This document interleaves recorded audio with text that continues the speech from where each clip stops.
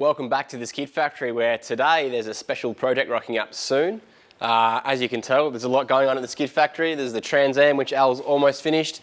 This 50s Chevy Apache, which is a pretty cool car. It's powered by a 1UZ, same as a Fairlane.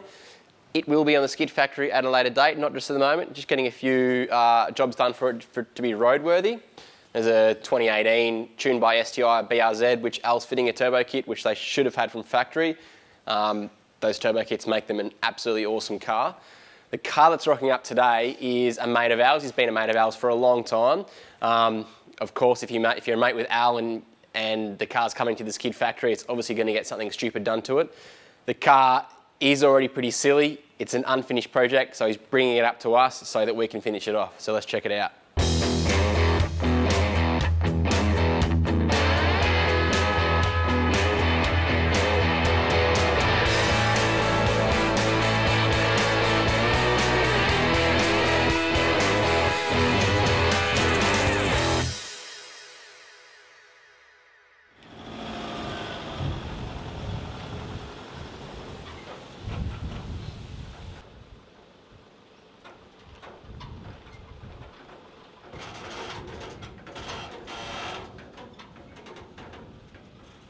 Toyota goodness.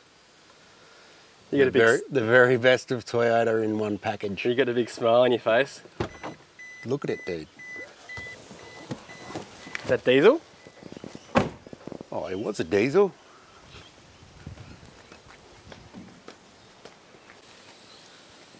This is a 1978 BJ40 LandCruiser.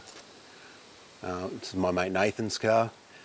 His grandparents bought this brand new. They did 3 laps of Australia in it, had a little 3-litre B 4-cylinder diesel in it, like a little truck engine they were, so they were super reliable, clattering away for its whole life. So he inherited it, or bought it off his grandparents in 1992 or something like that, and sort of campaigned it for years, ended up blowing up the old B engine from abuse, most likely.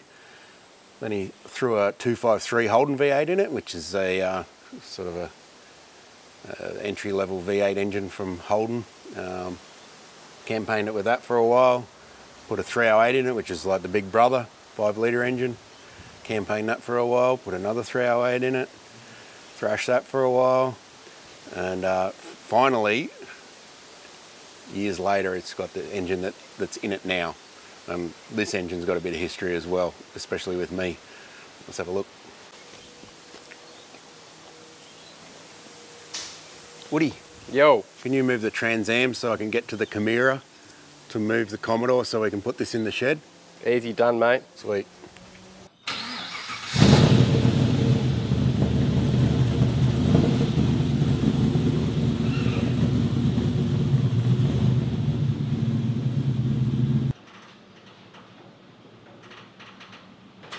Keep coming.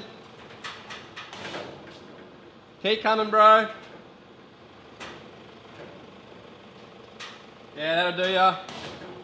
So this old girl looks pretty standard on the outside. It's got the regulation paint that all of these old girls had on them. Perfect for going out in the bush and chasing crocodiles. It's not really very standard though. It's got pretty much a bit of everything out of every Toyota Land Cruiser you've ever seen. Bits and pieces. It's got an extended wheelbase to fit the gearbox, which is a A440 F, I think it is, out of a late 60 series, early 80 series. So it's basically like an overgrown A340 box that you would see in most Toyotas that have got an auto. Aisin gearbox. It's been custom adapted to the engine, which we'll talk about in a second. It's got a 75 series rear end, so HJ75, whatever, Land Cruiser Ute. They have disc brakes, which is obviously going to need. So that's been adapted into the rear there. Lots of custom stuff.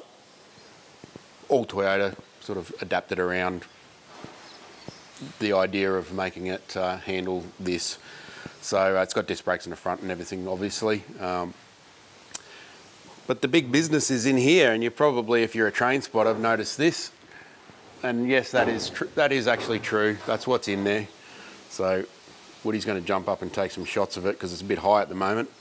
But basically that's a Toyota V12 out of a Toyota Century. That engine was originally fitted to a Subaru Liberty or Legacy, if you're from everywhere else in the world, by me for another mate years and years ago, probably, I don't know, maybe 2012 or something, I think we did it. That's kind of where the Skid Factory name came from. We used to sit around thinking of dumb shit to do and then actually do it instead of not, like most people do. So I got this V12 engine. We mated it to a Turbo 400 GM Auto. We put twin turbos on it, twin TDO 625Gs, I think they were. Put a custom plenums, just made it fit. It was a ridiculous idea, but we did it anyway. So eventually the transmission let go on it because I think the auto was a bit slippy. The converter was a bit slippy because I got a converter made for it and I told him it was a twin turbo V12, and obviously that meant it wasn't very torquey, and that's sarcasm for you, by the way. So anyway, the stall was just endless. It was quick on the road and it did a mid-11, I think, on the strip. But anyway, eventually destroyed the transmission, and he sort of dummy spat it and gave up on it at the time. And Nathan ended up with the engine. Engine's fine. It handled the power. It didn't blow up. It's still going now. So obviously that's the engine that you want in your short wheelbase LandCruiser with skinny tyres, because Crocs move real quick and you need to keep up with them. So this is what he stuck in there. So it's kind of an unfinished project, as you can see. He's got a lot on. He's a busy dude. He's got bulk kids, stuff to look after. So it's bring it here, we'll sort it out. So that's what we're going to do.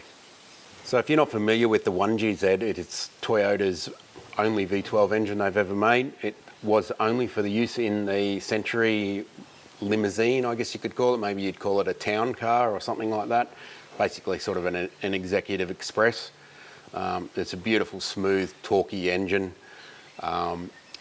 It is not two 1JZs joined together. That is just the internet talking.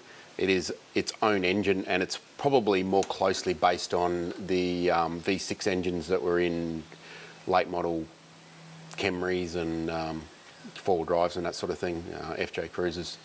It's more like two of them joined together in the middle rather than two six-cylinder straight sixes. So it's a fairly modern engine even by today's standards, even though it's probably 20 years old now. So I haven't seen this engine for many, many years. It's been sort of hidden away in Nathan's shed. He's been sort of tinkering with it off and on when he gets a chance. But it's a lot of custom stuff going on here. We kind of just made it up out of bits and pieces back in the day.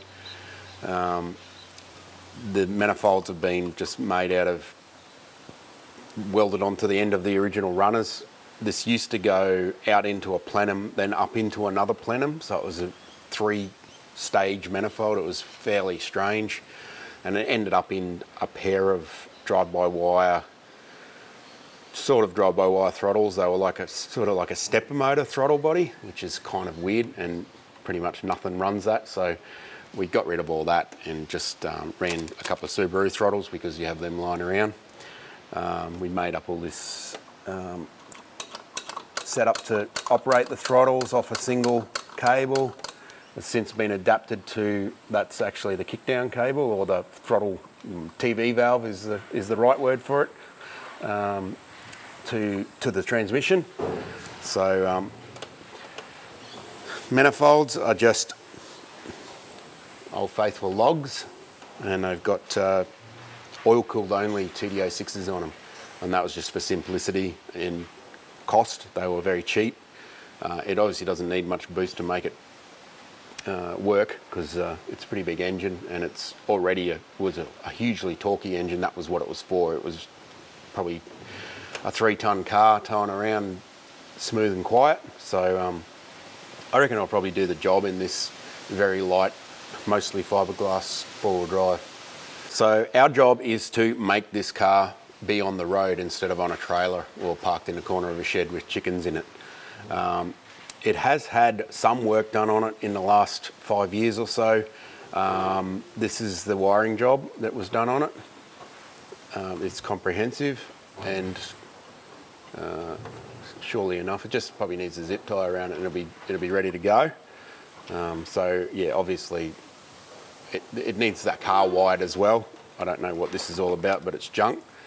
The engine wiring, the engine is still wired as it was in the Subaru, but I think I'll redo it just to modernise it a bit, make sure it's still in usable order, because I can't really remember what we did to it, because it was a very long time ago, and there may have been some lemon squashes involved in the manufacture of it. I've used Subaru igniter packs, probably because I had 20 of them in a drawer. We might change that. Just, there's all sorts of things we can do just to bring it up to standard, so it's going to be reliable. The last thing you want when you're out chasing crocs is for your truck to break down, because they will kill you and eat you. So it needs to be reliable, and that's what we're going to make it. So I got my mate Anthony's going to come in and do the car wiring, because I have an aversion to actually rewiring cars. I love wiring engines up, but I just can't get my head around wiring cars. I just, for some reason, don't like it. So he loves it. He's actually wiring up the Bedford at the moment, so I've already dropped him into the greatest mess ever doing that, so I reckon he's up to this as well. So he's going to turn up at some stage and do the vehicle wiring, which is going to be really simple. It's just going to be everything it needs to actually run: lights, wipers, that's about it. Croc grabbing handle, big arm coming out the side here. That's all it really needs to do what it's got to do. I'll rewire the engine. We'll integrate it into, I think we've got a waterproof fuse box set up, fuse and relay box. We'll integrate it all into that and connect up everything else that needs to be connected, get that auto working. And I'm sure there's heaps of other stuff, because, you know, the last 5% takes 90% of the time, but we'll get into it and we'll get it done and get it out there chasing crocs like it should be. Tune in next week. We'll start pulling it to bits and checking out what we've got to deal with. If you like this sort of lunacy, hit the subscribe button, comment below, tell your mates, get them to subscribe. We love it. We like lemon squash. We need to afford it. Help us out. Thanks for watching.